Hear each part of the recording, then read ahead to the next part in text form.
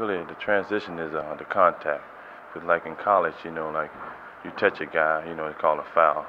But like in the pros, I mean, you could be, all over a guy and they won't call a foul. See? So that's the only transition I see, plus by being a rookie, you have to get familiar with the guys, the opposition that you're playing against. See?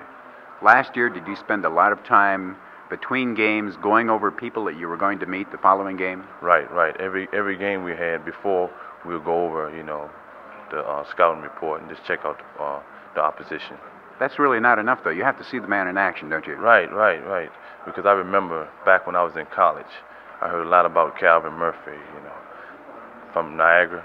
So we had to play him, and I heard a lot about him and got a lot of scouting reports on him and everything. But I never did actually see him, in action. And so, like, I really didn't know how to prepare myself for him. See, but I figured that I could, guard him because I consider myself as a pretty good defensive player. But once I got out there, it was a different story. He ran all past me. So, I actually like to see a guy play before I challenge him.